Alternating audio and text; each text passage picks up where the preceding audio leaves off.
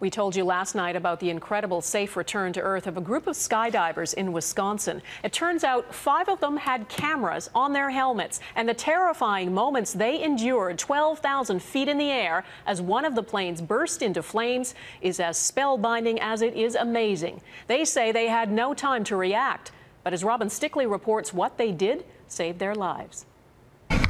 At 12,000 feet, helmet cameras capture the skydivers waiting for the count when disaster strikes.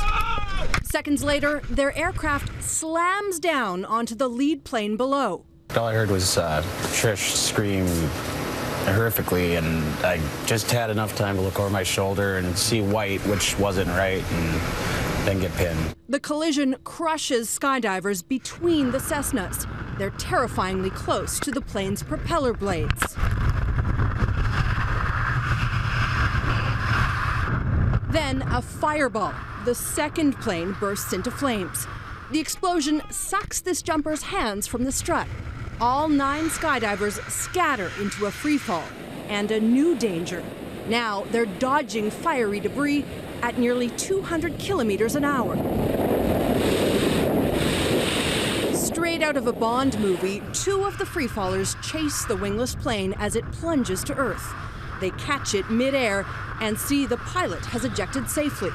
Once I saw the pilot bail out, I chased him to make sure that he was going to open his parachute because he was a student. Pilot Blake Whedon knows he can land his plane. As he descends, he's anxiously searching for parachutes. It's kind of a joke now, but it was actually one of my better landings. On the ground, a joyful reunion. Very, very lucky. Yeah, anytime 2 planes collide in the air, I mean, it's a potential disaster for everybody involved. Nice to have you guys here. Days later, on NBC's Today Show. Raise your hands now if you'll get back in a plane and skydive again.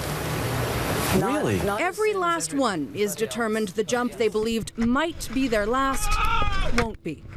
Robin Stickley, Global News, Washington.